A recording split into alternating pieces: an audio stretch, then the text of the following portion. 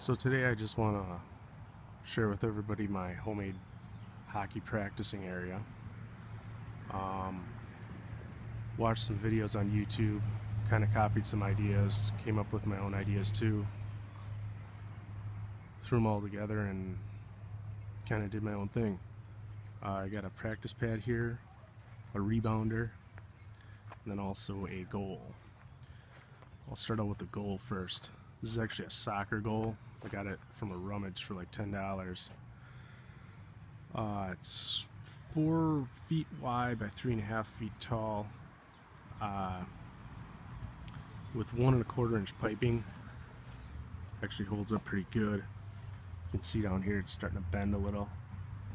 A lot of shots, but like I said, holds up good. The netting actually I got from an Army surplus store for like 15 bucks. And obviously it doesn't fit, but it holds the pucks back, so that's all I care about. And that actually holds up pretty good too. Just got some Velcro holding it around the bottom and on the top and on the sides. So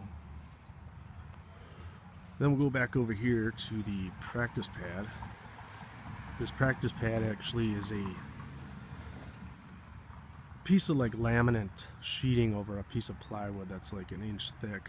I actually got it out of a semi-trailer at work. The paneling inside, it's really slippery. It works really great actually.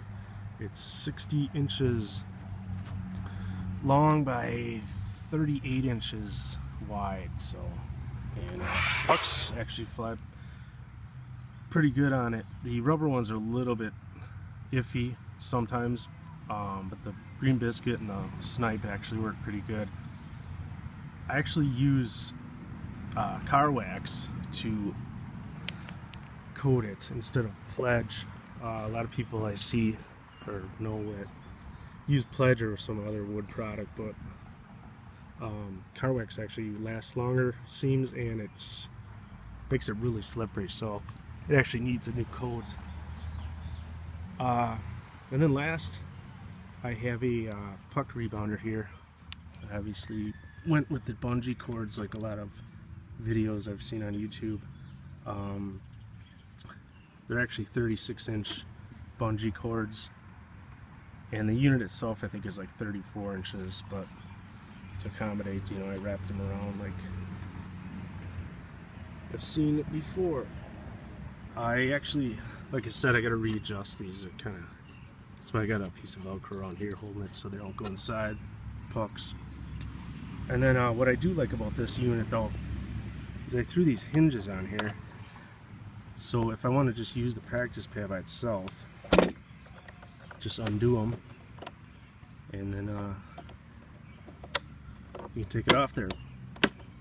So that's kind of cool. So yeah, that's about it. Hopefully you guys liked the video. If not, that's cool too, whatever. Feel free to leave comments or ask questions if you want. I